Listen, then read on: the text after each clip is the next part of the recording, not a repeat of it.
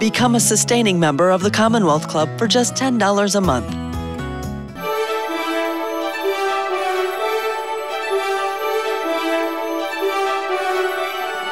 Welcome to the Commonwealth Club. I'm George Hammond, Chair of the Humanities Forum, which organized tonight's event. This is one of over 900 programs that we've done since the pandemic started, and we hope that you've been enjoying them. And today we have Greg Melville here to us from the East Coast. He wrote a book called Over My Dead Body, and it's about his tour of all the famous American cemeteries and also just the history of cemeteries. One of the things that's fascinating about it is how new what we think we take for granted about cemeteries is all just a couple hundred years old. I mean, people buried before that, and we'll get into that. But welcome to the Commonwealth Club, Greg. Thank you very much for joining us. Oh, it's my pleasure to talk to you today. I'm glad to be here. So you had a job working in a cemetery, cutting grass and digging ditches and so on, and this was your first experience. How old were you? It was before my senior year of college, so I was 21 years old, working for my local Department of Public Works for my town in Bedford, Massachusetts, my hometown. And one of the things you mentioned in there is how the full-timers didn't like college kids, because I had a college job just like that too. So why don't you explain that? I probably mowed with a little too much ambition at first. I'm not sure why, but I was reminded that it was not a competition and that we don't get paid by the acre, we get paid by the hour. But that was good because it gave me time to kind of slow down and really be able to appreciate the surroundings. And for the first time, kind of appreciate what a cemetery, the stories that a cemetery tells. I thought one of the things was interesting. You said that people really don't go 6 feet under after all. That's right. I'll use 6 feet under, but that's just not true. Another myth shattered. I thought we'd get rid of that one right away. Yeah, I'm sorry about that. Yeah, it's generally not, except in horror movies maybe. But yeah, 6 feet is it's a little too deep. Sometimes graves can collapse at that depth, and also it just takes a long time. Mm-hmm. Generally, they're 4 to 5 feet deep. All right, now this isn't going to be all about death and destruction. This is about our culture. It's very interesting how many different cultural things began as a cemetery idea, and how many, especially the capitalistic ideas that got brought in. I think that's really funny. How people use their financial ambitions in this way. It reminded me of timeshare. Where you're taking a building, you cut it down into very, very smaller and smaller pieces, and then charge 3 times as much as the property is worth when you don't chop it up like that. But we'll talk about that a little bit later. So why don't you tell us a little bit about how you got this idea, other than the fact that you worked in the cemetery when you were young, how you got the idea, and then how you sold it to a publisher. Sure. So I am a travel writer and journalist by trade. And so I've spent the better part of the last 30 years writing about different places and reporting from different locations around the world. I used to be an editor at Men's Journal magazine, and I've written for Outside and Runner's World and a whole host of different outdoor and travel and fitness magazines. And I never could really figure out how to tell the story of cemeteries. And then in the last few years, actually, while I was teaching at the United States Naval Academy, I kind of sat down and tried to figure out how to tell the story of cemeteries, these places I've been visiting for the last 3 decades since I first started working there. And that's when I kind of came up with the outline and the sample chapter and kind of the proposal of how I would tell the story of cemeteries. Yeah, and were your agent able to find a publisher fairly quickly with your background and all that writing and everything, or did this take a long time? And yeah, so it definitely took the help of an agent. The first draft of the proposal that I wrote, the first draft of the chapter that I wrote, after I sent it to my agent, she looked at it. She got back to me about a day later and said, "Why don't we do a picture book instead?" So I was determined that I would not do a picture book, that it would actually be a narrative because I'm a writer. And so it did. It took me a few years of back and forth with a couple of people who were very honest about how my narrative was working and how it wasn't. And basically what I tried to do eventually was tell the story of America through its cemeteries, starting in 1619 and going to current times, and capturing the arc of history as it's reflected through our cemeteries. And then each chapter within focusing on a specific cemetery in chronological order that somehow played a role in or mirrored in an important way American history at different junctures. And that was kind of when I struck upon that formula, when I was able to tell the story of cemeteries, because I wanted to make the cemetery the protagonist, if you will, even though there are many people obviously in it. And then it kind of fell into place from there. Well, your book is exactly what you just described. You know, it's a great arc of history. I also thought it was interesting that the arc also moves from the East Coast to the West Coast, because of course, the West Coast cemeteries are younger than the ones on the East Coast, et cetera, et cetera. And it makes for an interesting movement, especially through Tombstone. That was a great little diversion before you got to California. So why don't you say a little bit about the oldest possible graves? And before we get to 1619, you also talk about, on each continent almost, the oldest known grave site, and so what's going on, how far back it is that people have buried them, their relatives. Right. Yeah. So obviously human remains, there's a difference between just finding human remains and finding deliberately buried human remains, right? And so the very first ones that we found, or that archaeologists have found, is in Israel now, in a cave called Rockafed Cave. And inside that dates back about 100,000 years. And it's very clear that people were deliberately buried there because they were laid to rest with flowers. There were etchings that were on the cave walls. And of course, there was alcohol there, which is fortunately a tradition that has continued to this day as part of burial rituals. So you're saying that there's nothing new about alcohol at the funerals, huh?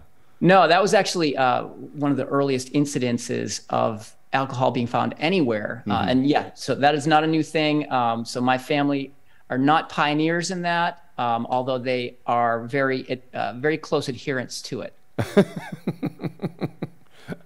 So you can feel, anybody at a funeral that's drinking a little bit too much can feel that it's respectful, it's ancient, it goes back 100,000 years. That's really wonderful. That's right. It's you're just following a sacred tradition, yeah, basically. There you go. Tell that to your wife. Yeah. Yes. So, the next, in Europe, also there was one that's about 33,000 years old. So why don't you tell about that one? And so, again, they were largely found in caves. And so that what's also interesting is that in different places, different continents, including in North America, the graves, the bodies were often covered in ochre, a red powder. And so the earliest ones in Europe were as well, in Wales.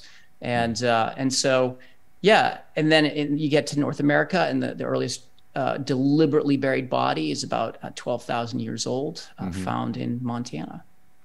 Interesting. Let's go back to the ochre for a second, because ochre is still used in parts of the world for decorating people, and I don't know if they still decorate their deceased relatives that way. But I thought that very interesting that ochre as a decoration goes back 33,000 years at least. Yes. Yeah. And the original graves that even on the East Coast of the United States, the grave in Montana, that was covered in ochre, but then also graves on the East Coast were as well. And yeah, there's really no connection that's been found that links all of these different burial traditions on these different continents, yet it is something that we've seen time and again. Yeah, it's pretty amazing, since we consider those cultures totally separate from a geographical point of view in time. That whatever the tradition was, it must have lasted for tens of thousands of years without any connection with other groups, maybe, Right. So, so that's the ancient stuff. And you have some very nice stuff about ancient Egypt in there too, since that's everybody thinks about ancient Egypt. We actually have a program on Friday on Ramses the Great, because we have a big exhibit here from Ramses. But the Egyptians sort of went over the top with their burial stuff. There are a Americans who've tried to build pyramids in their cemeteries, but never quite as big as the pharaohs. That is true. But you did mention that embalming was just totally not used at all. I mean, obviously the Egyptians used it, but it wasn't used at all for a long time, and now it came back again. We'll get back to that maybe in order. But I thought it was very interesting. He said to find out what really happened, you know, when the Pilgrims came over and so on. You go to their cemetery and then find out. Oh yeah, because really those contain, I should say, really the longest lasting artifacts, right? Mm-hmm. These burial spots, a lot of times in a lot of these places, whatever they constructed has long since vanished, but what they put in the ground has remained and gives us so many more clues about life for the early colonists than really anything else. So tell us a little bit about what you found. I mean, what you see from the graves that tells us what it was like to be a pilgrim, other than that, you know, the death rate was fairly high. Okay, so and also Jamestown as well, right? Jamestown too. So, right. So in Jamestown, for instance, and the stories of the difficult living among the Jamestown settlers is pretty well known, but there were bones that were dug up this century that reveal, for instance, the cannibalism that took place in the early winters there because the living was so desperate within James Fort's walls. The Pilgrims, like the settlers at James Fort, the burial grounds originally were ones of necessity more than anything else. So they buried their dead on unmarked graves in discreet spots, rather, so that no one could count the casualties from the indigenous population that might be watching them. Mm-hmm. And then what's fascinating about the Pilgrims is not fascinating, but it's worth noting, of course, is that they survived their first winter off of basically robbing the graves of local indigenous people, mm-hmm. kind of igniting this long history of desecration of indigenous people's graves that has obviously continued to this day. An interesting part about that part of the story, which some obviously is in other histories, but still fascinating for those who don't know about it, is that the Pilgrims weren't the first, obviously, to visit along the coast, and right. An earlier visit from 20 or 30 years earlier had left behind a disease. It was yes. Not the usual thing, right? But that it had wiped out a lot of people, which is why there were graves with a lot of food in them and stuff like that left behind, because the population had dropped by so many, by such a high percentage. Right, you're absolutely right. They estimate that approximately 90% of the native population from basically what today is Rhode Island up until Maine was wiped out by a disease that was brought by traders from Europe. Mm-hmm. And so when the Pilgrims arrived, it was almost like a gas attack had occurred. There were all these villages and everything, but no people. So they settled in Plymouth basically in a fishing and farming village that had been cleared by the local indigenous population, but was no longer populated because of the epidemic that had run through earlier. Yeah, I think the story is clear that they took over land, but it was seemingly unpopulated land. But I don't think what's told often is that the buildings were there, homes were there, and you know the villages were there, and their farming land was there, so that maybe yes. something was going to grow anyway, because even if people have died, plants still keep growing. And in addition to that, they had buried food with the people, so that when they found that, then they knew to go look for it too. So yes. That's all a lot different than the image of how the Pilgrims survived, I think. Yes, absolutely. Yeah. So you tell the story about why the chief, who obviously you would expect the indigenous people to be very mad at the Europeans, because I'm sure they connected this death to the European visit in some way or another, I would assume, from 30 years earlier. So they didn't want to connect with them. But he did end up, you know, helping them survive and everything, because he needed them. For what reason? Why don't you tell that story? Yeah. Basically, because the people who he led, they were so depleted by the ravages of disease that he needed allies to help protect his people from other enemies that were in the region. And so he was very quick to make the leader, his name was Usamiquin, or Massasoit, he's more commonly known as, and yeah, so he was eager to make some kind of an alliance with the Puritans when they arrived at Plymouth. It also adds another little angle on why he did what he did, and why the first Thanksgiving was held together, etc. It was more of a, I need allies. Oh yeah. Yeah. So the burials were simple. They just took the bodies and put them in the ground, right? It wasn't an elaborate ceremony, right? At this point. Right. So early on with the Pilgrims, for sure, and they were buried basically on a hill that was right along the water. They've had two burial grounds. The very first one was one where they kept it so secret that they ended up growing crops on top of it. And then it was kind of lost to history for at least another century when bones started washing up during a flood. But that was really the first few years. And then they established on a hill that was overlooking the bay, they established a more formal burial ground after that, which is still in existence today, called Burial Hill. So that's the earliest thing. And then you kind of move to what's the next phase of cemeteries. And I thought it was very interesting how public parks and cemeteries were combined, or how this idea got developed. So I think we're kind of at the 19th century or whatever. You can go where you think the next big stage was.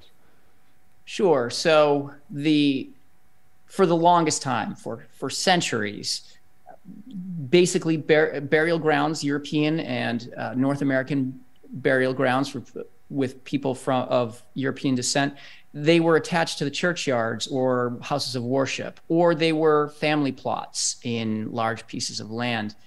And it wasn't until the 19th century that really cemeteries became untethered from houses of worship. And that started in Cambridge, Massachusetts, with a cemetery called Mount Auburn Cemetery. And actually, until that time, cemeteries were called graveyards or burial grounds or burying grounds. But they had become overcrowded to the point where it was a public health crisis in a lot of cities, including later on, obviously, in San Francisco in the late 19th century. And so what this one person proposed was, to the creator of Mount Auburn, was to create a cemetery that was on the edge of town in Cambridge, right across the Charles River from Boston. So it would be close enough for people to go. And he promised that kind of everyone would get a trophy there. Everyone would have their own eternal resting place with their own stone. They could buy family plots.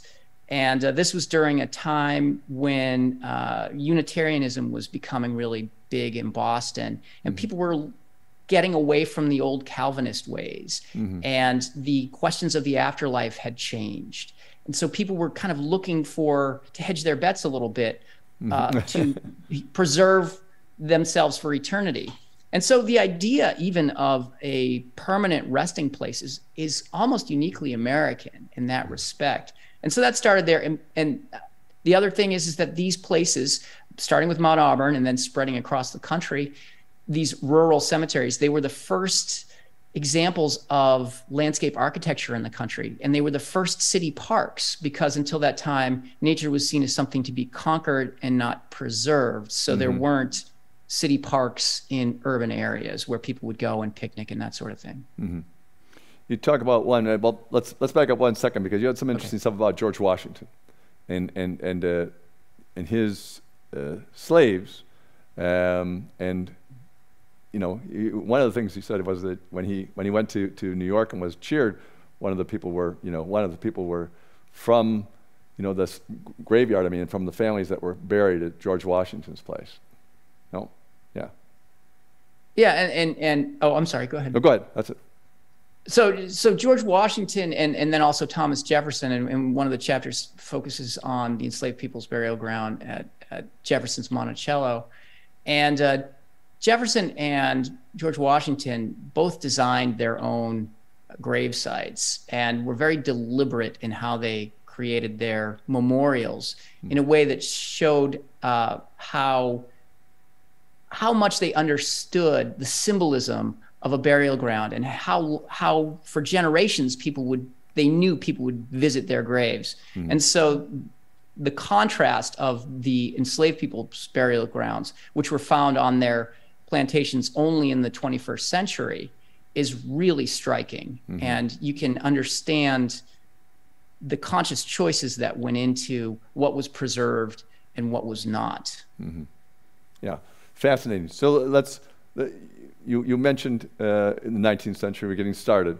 You mentioned Concord, Massachusetts, and 4 very famous writers are buried at the one in Concord. So why don't you talk about that, and especially because they were interested in this back to nature. I mean, Thoreau is certainly involved in that whole process. So right, and exactly, and so was Ralph Waldo Emerson, who was kind of in a lot of ways, the father of transcendentalism, right? And this notion of relying on intuition and really becoming one with nature in a lot of respects. And so Concord at that time was being, in the middle of the 19th century, was being clear-cut and was being deforested. It was about 90% deforested for farmland.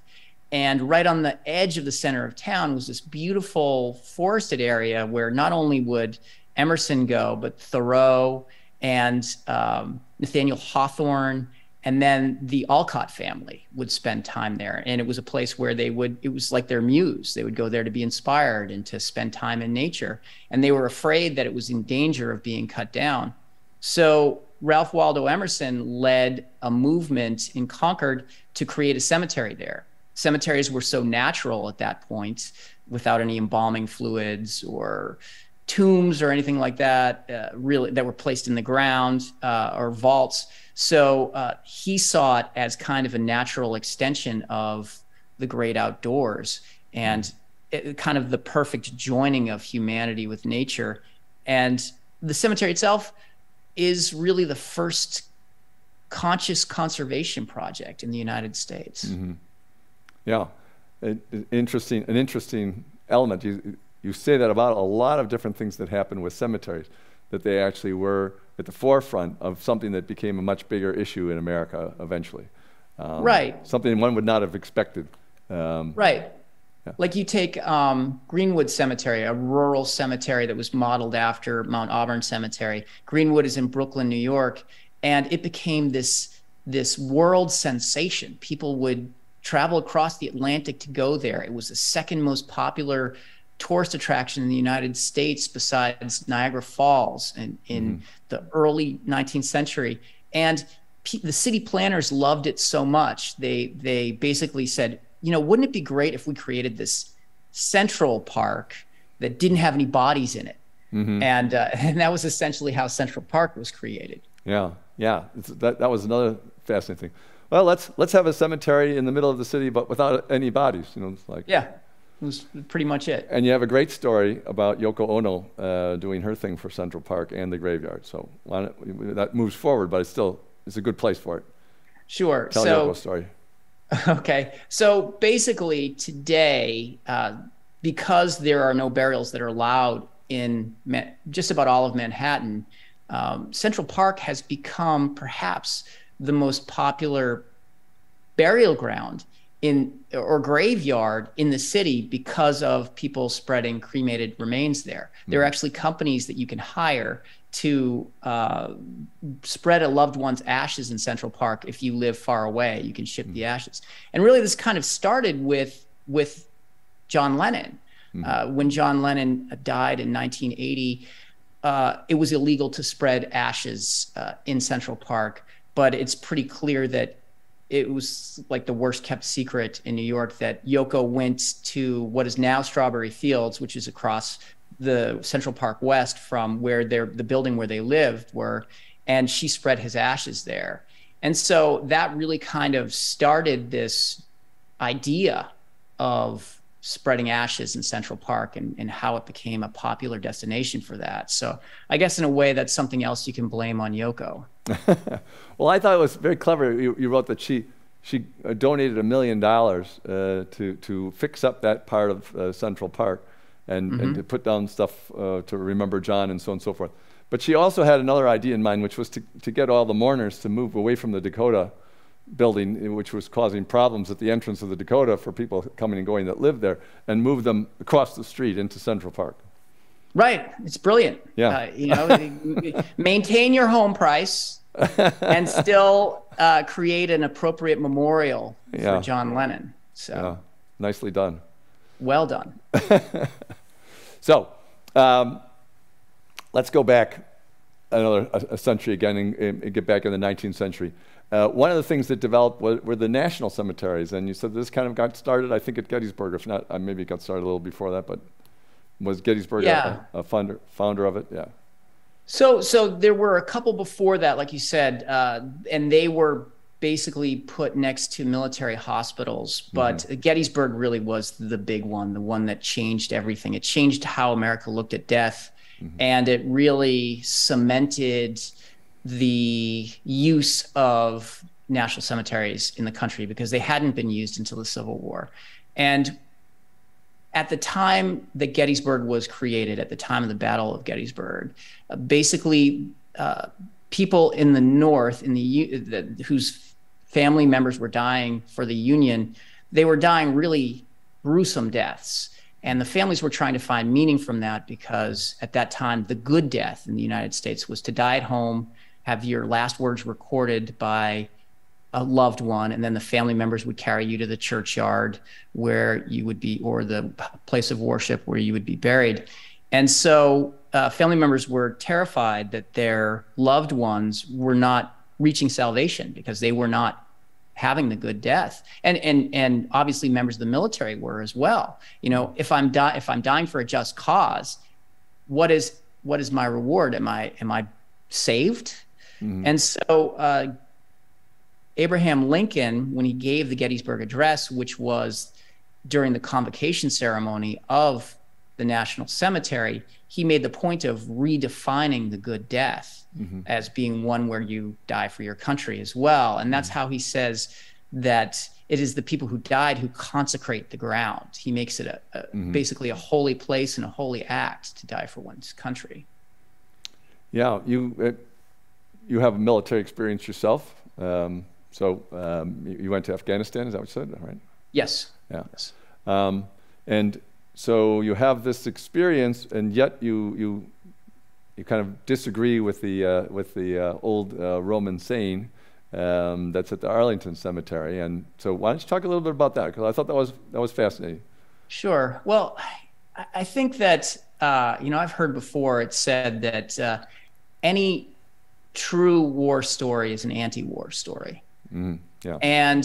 But really, at Arlington, Arlington from the very beginning has tried to kind of make everyone obviously remember the heroism and also make it a noble act. And so there's this one saying, "Dulce et decorum est pro patria more," is sweet and fitting to die for one's country. That is so appropriate, that is etched above this colonnade where presidents speak every Memorial Day to commemorate the dead.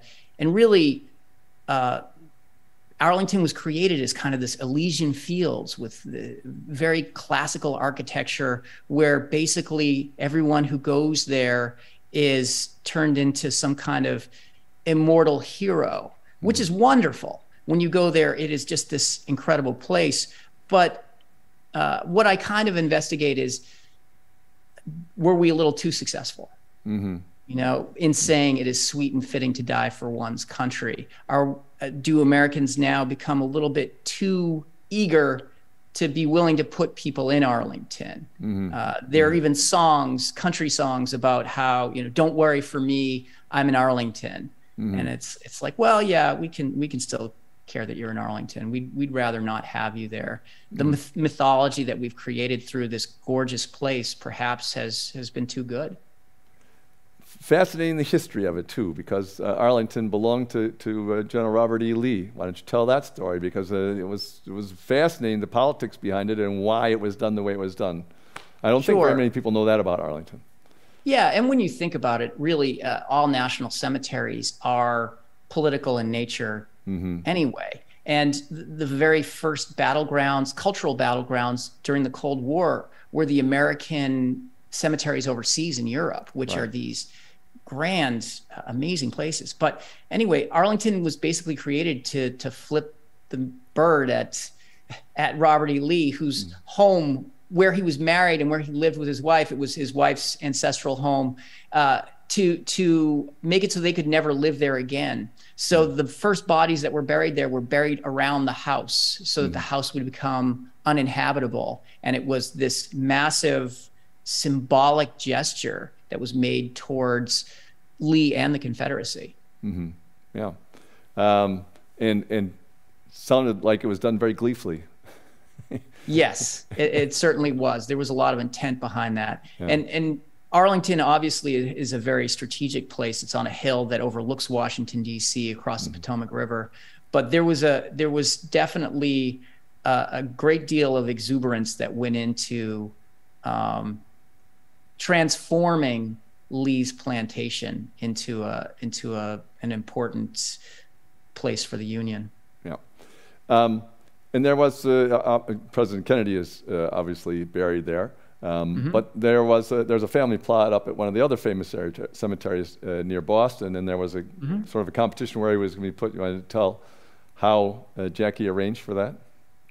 Yeah, so originally he had a plot that was in Brookline, Massachusetts, where his parents are buried. And being a Massachusetts person, I actually belonged to a running club that used to run there quite a bit. But Jackie wanted him buried at Arlington and wanted him to kind of be immortalized there.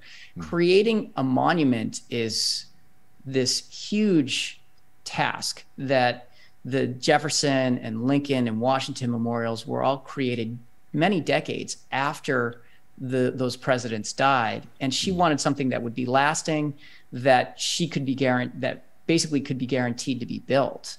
So she created, not only did she have him buried at Arlington, but she created the immortal flame, or the eternal flame, right? And that is lined up perfectly with the Lincoln Memorial and the Washington Monument on the other side of the Potomac, creating this straight line that you can draw from one to the other.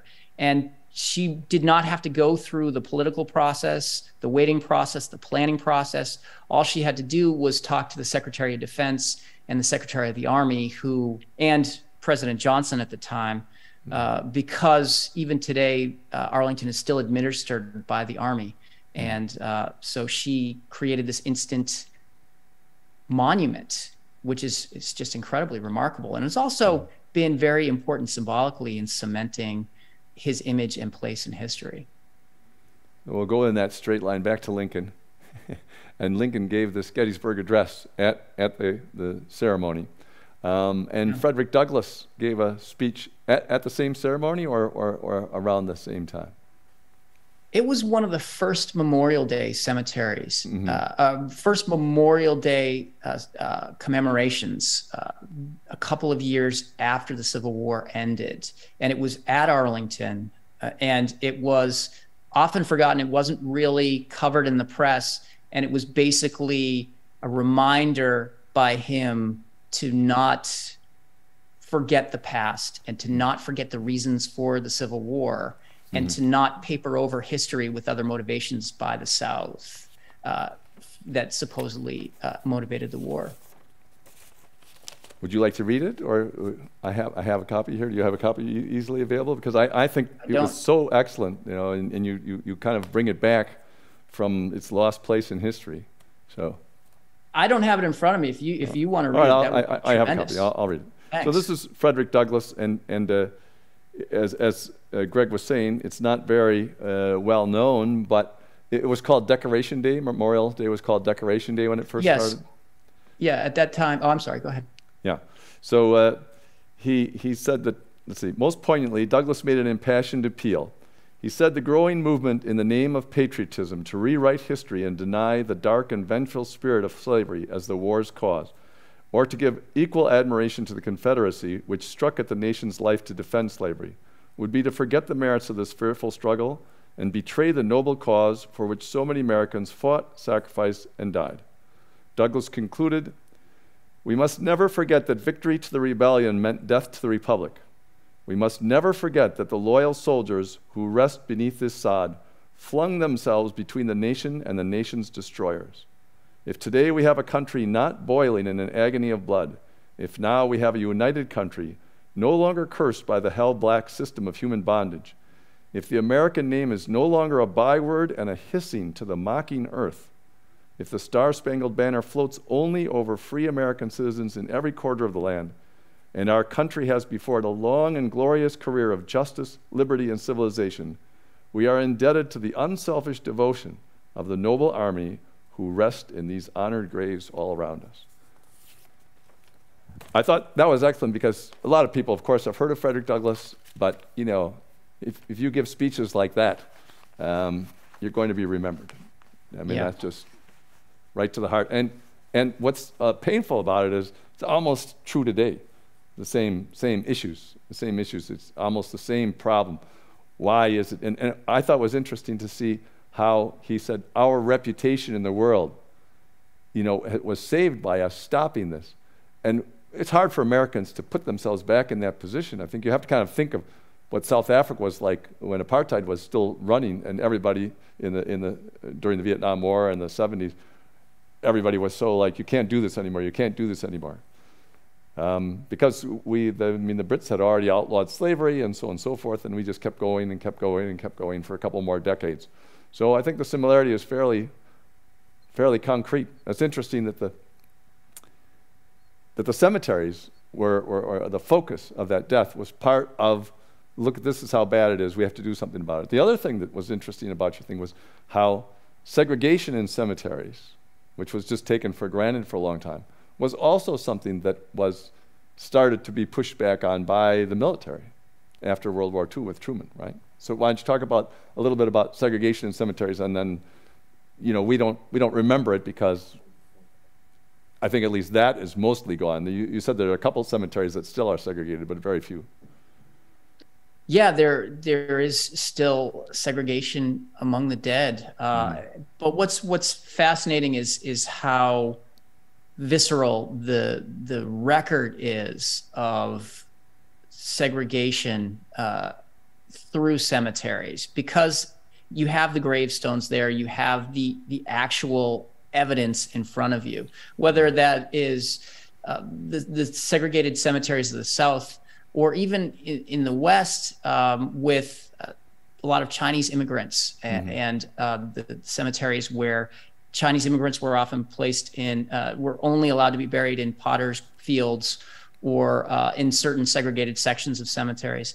And so, one place that I visit is a cemetery that is divided in Savannah, Georgia, that is literally has an interstate that has been paved through the black and the white side of the cemetery, and the upkeep of the historically white side that filled up in the early 20th century is immaculate, but the resources that go to the historically black side, which is still active today, is clearly a fraction of what has been given to the other side. Yeah, you talk also about like Tombstone, Arizona, which is for the Chinese things, and you quoted one of the sayings there. You want to tell that story? I think that's one of the best things I've ever seen written on a tombstone. That's just too good to be true almost. Okay, you're putting me on the spot, but I got it. Okay, good. So I tell the story of a Western Union agent named Lester Moore, who was held up one day by a bandit, and the Boot Hill cemeteries of the West, they were named that because so many people died with their boots on in violent ways, right? And so the epitaphs can be pretty funny because the people were so close to death. Death was such a part of their daily lives. So the epitaph for Lester Moore, it's here lies Lester Moore, 4 slugs from a 44, no less, no more. So I hope Lester enjoyed that. I'm assuming that they thought Lester would appreciate that. But yeah, the Boot Hills often had a very grim humor to them with the epitaphs, for sure. So you talk about Central Park, that's a park, but also in New York, then after they made a park, then they started to make other parks, but they made other parks right where the old cemeteries were. About the only other thing that you can think of that's turned into a park in big cities is like old railroad areas or right-of-ways or something like that, where that gets all pulled up and then that gets turned into a park. Because where else are you going to get the land for a park in a crowded city?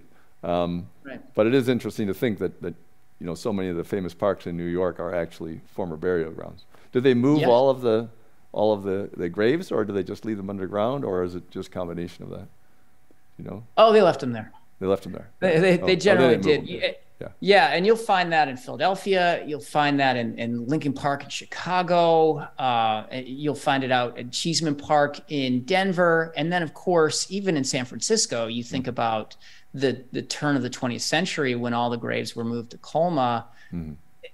Although the plan was to move all the graves, clearly that didn't happen. But in the case of New York City, a lot of those parks were Potter's Fields. They didn't have enough regard for the people there to move the bodies, so they just largely built the parks on top of them. When you talk about Potter's Fields a little bit earlier, that's another element to this poor people. But before we go there, I wanted to mention one more thing, which is Trinity Church. You mentioned something that I thought was very striking, because I've been in the Trinity Church cemetery, which is still one of the few cemeteries. It's right down the middle of Wall Street area. The little land for the... And what's funny about Trinity Church is it used to be the lighthouse for the area. I mean, nobody could see anything from the steeple of Trinity Church anymore with all the buildings around it. But anyway, you said there's only 100 markers, but there's 100,000 people buried there. Where are they? They're one on top of the other. That was one of the reasons for burial reform in New York City was the Trinity Churchyard, because they couldn't dig very deep to put the bodies. So oftentimes it was just throwing dirt on top of them. And the odor, people were afraid of catching disease from the odors. They were afraid of the water being poisoned. And people in the surrounding blocks used to say that the smell would change the color of their walls and their drapes. Which I don't know if that was true, but you can just imagine how disgusting that was. So let's go back to the Potter's Fields. And Potter's Fields, good name for poor cemeteries. People who are poor, don't have a name, unknown people, that kind of thing. But you said the one on Hart Island, just outside of New York City, that 100,000 victims of AIDS were buried there? From the AIDS epidemic in the 1980s? Wow. Yeah, it's still the largest burial ground for AIDS victims in the world. Wow. And they've also used it for the victims of COVID as well. Yeah, and so the images were very famous. Someone had taken aerial shots of inmates digging mass graves at Hart Island and burying people. A substantial percentage of people who died in the first COVID wave in New York City ended up being buried there because of either lack of resources or because the infrastructure couldn't handle traditional burials. Yeah, it's now that, of course, the problem has been not solved, but modified tremendously for AIDS. But people don't remember that was basically a death sentence if you had it. I mean, the death rate was in the 90% range, something like that. But it also, it really strikes at this idea that cemeteries are these unfiltered lenses through which we can look at ourselves. Right. How we treat the dead says so much about us. And obviously the bigotry that went into burying AIDS victims on an island in a potter's field in the 1980s says undeniably a lot about our society. Yeah. So we'll leave the East Coast for a little while because you did. Okay. We did mention Tombstone, Arizona, but you did Tombstone on the way to California, and California has had its own unique approach to everything, including cemeteries. Yeah. And as an East Coaster, you can now tell us all about how we did this and how California looks. I love L.A. and San Francisco. So there you go. Yeah. And both play really important roles. So the Bay Area was essential in kind of making cremation mainstream, which was huge, massively important in the turn of the 20th century, because today more Americans are cremated than they are buried. And that's been a statistic that a majority of people in the Bay Area have been buried, cremated rather than buried since the 1990s. But now that's true all across the country. And then also in Los Angeles, it has changed the business. The burial ground there changed the actual business of death in the United States. Mm-hmm. So say how the one in Los Angeles changed it and also inspired Disney at the same time. That's really quite a trick to pull off. Sure. So in 1917, a Forest Lawn Memorial Park in Glendale was founded, and the creator wanted to basically create this country club. He wanted it to be a place where it would be easy to sell graves. And he wanted to market things to the living. So he also wanted to make it easy to maintain. So he created a cemetery that had no stones that were standing up. They all had to be embedded in the ground. And he really corporatized the idea of burial. He pre-sold plots, which was really an innovation at the time. He marketed the cemetery as being a place where you could have security into eternity. So he did newspaper ads and billboards, or posted ads on billboards. And then also he created these halls of art where the largest painting of Christ is held. And he had a massive statue of David. And it became this place where people would go to just marvel at the works, this combination of the flag and art and Christianity and green space, to the point where it became the most popular tourist attraction in California for about 3 decades. If you think about a theme park as being a attraction that is based around a specific theme, the very first one is credited as being Knott's Berry Farm in California, but this was created before that. And the actual layout of it was inspired Walt Disney in creating Disneyland. And Walt Disney is now buried at Forest Lawn Memorial Park. And Disneyland in the 1950s then overtook Forest Lawn as California's most popular tourist attraction. It's interesting because here in the Bay Area, we always say that Children's Fairyland in Oakland was the inspiration for Disney. But I think the scale and everything else that you're talking about Forest Lawn makes it clear that at least that was probably the bigger influence.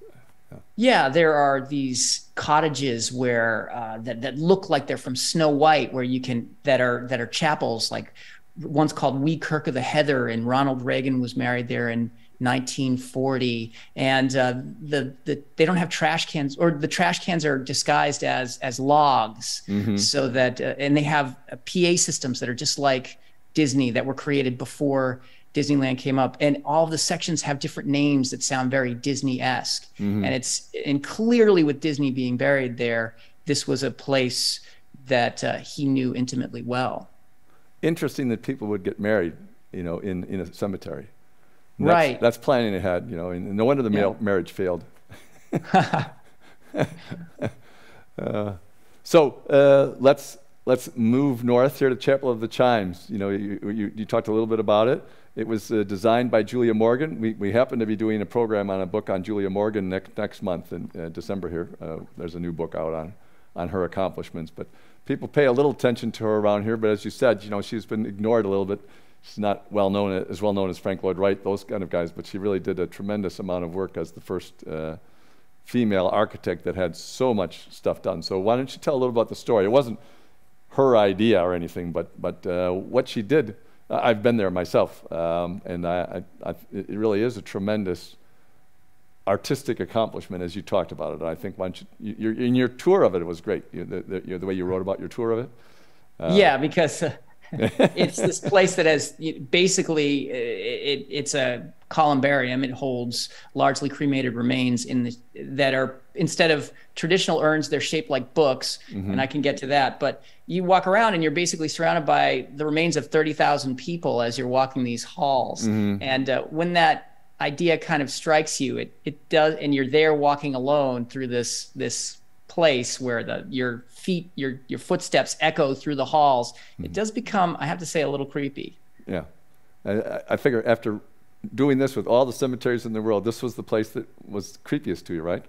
Yeah, it freaked me out a little. The morning that I went, that I describe in the book, I was texting a friend as I was going through there for support and comfort as I was walking through. But it is an amazing place, just remarkable. Yeah, it said the way she designed it, and as you said, there's no pathways. Everything, one area moves on to the next, and you felt almost that you could get lost in it, even though it's not very big, as you said, not very big. And it's also clever that it's right in front of the big cemetery, so that people could walk by it. And as you described in your book, and say, as they walked by the crematorium on their way to the burial cemetery, they could get the idea that there was a warmer alternative to burial. Yeah, I hope that pun was okay. That pun was just great. Okay, thanks. Well, yeah, like you said, Julia Morgan she was so underappreciated, but she created, basically by creating the Chapel of the Chimes, she took cremation from seeming like something that was perceived at that time as being like an atheistic act, and made it holy, made it something that was religious, which was really a massive attitude change in the United States. It's interesting. You also make the comment that that's what art does. You by an image, an art, the creation of a different way of looking at something visually. You can talk all about it, you know, and you can talk to it, and 10,000 people will get it. But if you create a visual image that changes everyone's perception, pretty soon, you know, it changes the way everybody thinks about it. I mean, there's so many different things that have changed in American society in terms of what percentage of the people accept things. In this case, cremation. No one would have expected cremation to have been accepted when my parents were younger. And boom, you know, I mean, you talk about segregated cemeteries. My hometown, the segregation is between Catholics and Lutherans. You know, and I think that's true in lots of places too. That the cemeteries, it's all part of the same cemetery, but there's a line right down, and one's named one thing, one's named the other, and the families all keep separate as they did in real life. And you know, those kind of divisions and identity have not disappeared, but that's not an important identity. There's many other identities that people now identify with that are much more important than that. So it's fascinating how that imagery and the change using art just completely shifts a society's image over multiple things. So it was fascinating to see it done with cemeteries too. Now, so we talk about the big issue: where are cemeteries headed? Because cemeteries are having a problem. You talked about that in a way which was fascinating. You know, you talked about the financial gains of splitting up a piece of land into smaller and smaller plots, but then when you have cremation, it can be even smaller. But now, you know, it sounds a little bit like, you know, the Silicon Valley chip market, where everything has to get smaller and smaller and smaller, doing the same thing. So does every year and a half, does it double in in value the way our chip industry works, or no, not quite like that? But what's happening to cemeteries is very interesting. Now, why don't you talk about that? Yeah, so cemeteries, although they are generally nonprofits, which means they're tax-free, you know, they're not paying property tax, they're not necessarily charities. And you can make a lot of money off of splitting 1 acre into 1,000 parcels. Mm-hmm. The problem is that it takes a long time to fill up those 1,000 parcels, which is one of the reasons why Forest Lawn innovated pre-sale. But now, with so many people being cremated, and only about 30% of people who are cremated choose to have their remains placed into a cemetery. Although that's opening up kind of new areas for cemeteries that are full, because they can build a columbarium wall that takes up very little space and can be very profitable. Cemeteries really are, in a lot of ways, in a struggle for survival. It's very difficult to maintain the funds that are needed to keep the grounds up, especially in places that are already full and have been full for a couple of generations. And now with people's changing tastes, especially with the notion of digital immortality, changing how people want to have their memories preserved.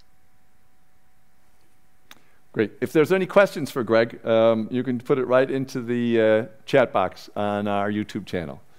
So, but yeah, digital immortality, I mean, you mentioned this fantasy that some people in Silicon Valley have, that we'll all upload ourselves into a computer instead of, and be immortal that way.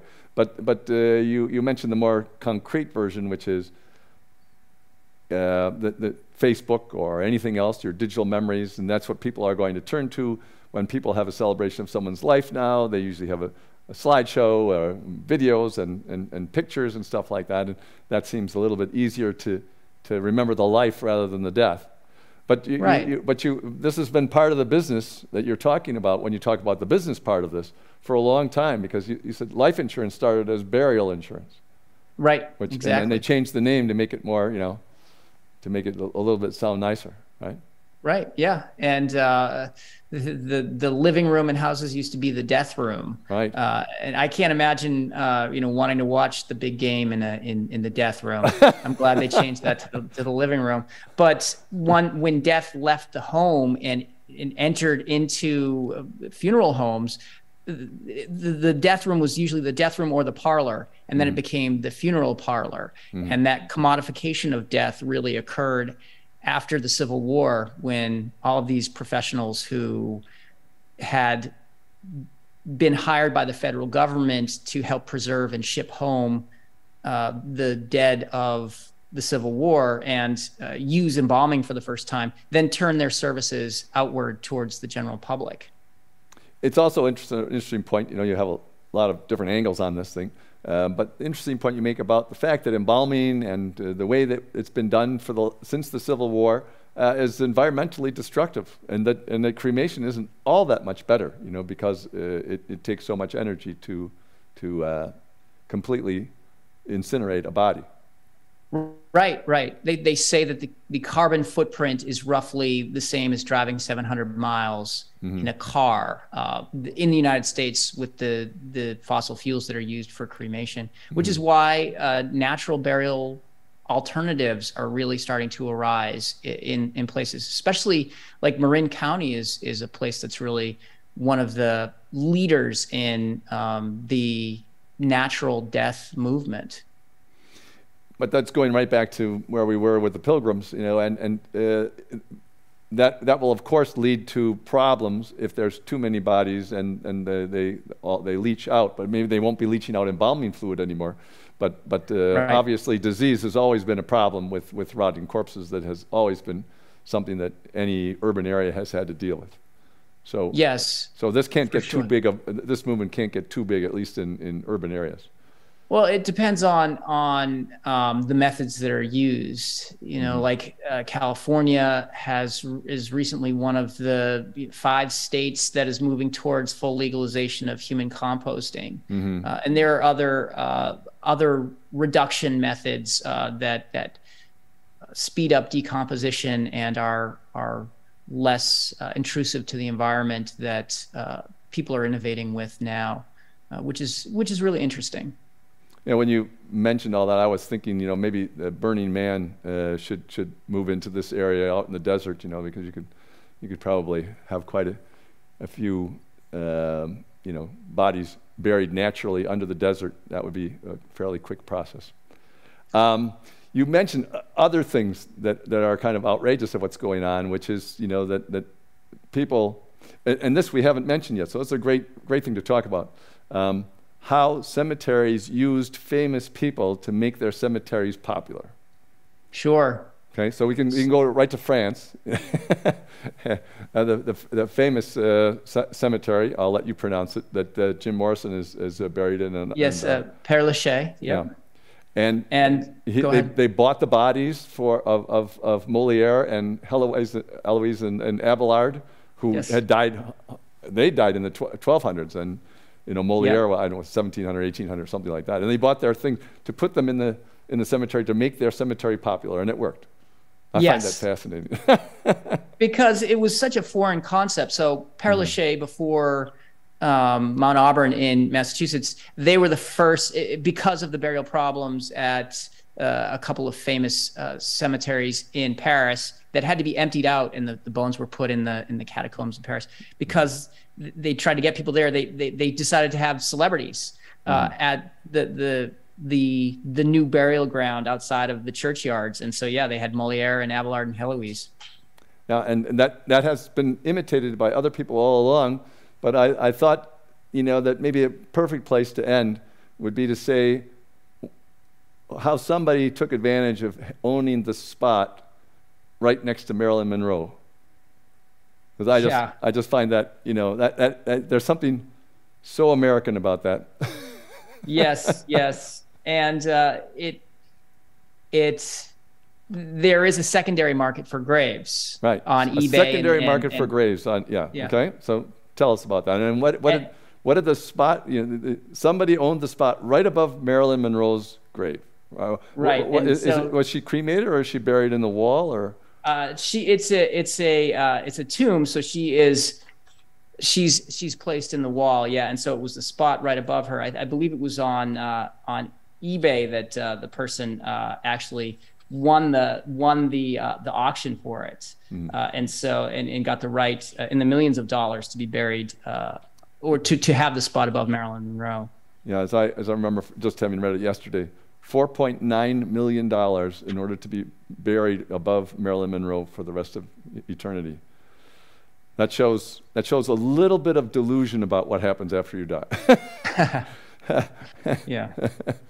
Well, that was great. Very interesting book. And we were talking before about how you came up with this arc to talk about it, and you did a great job of telling so many cultural stories through the lens of our cemeteries, and how influential those ideas were to both launch ideas and to end ideas. And it makes us look at it and say, okay, so where this is something that could be an anomaly of, you know, the 1500s to the 2100s or something like that, and people will look back and say, what were people thinking of?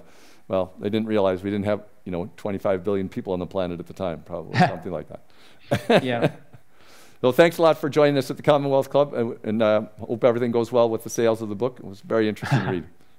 Thanks. I really enjoyed the talk. I really appreciate being here to talk to you. Great. And so ends another event at the Commonwealth Club, and its 120th year of enlightened discussion. See you again.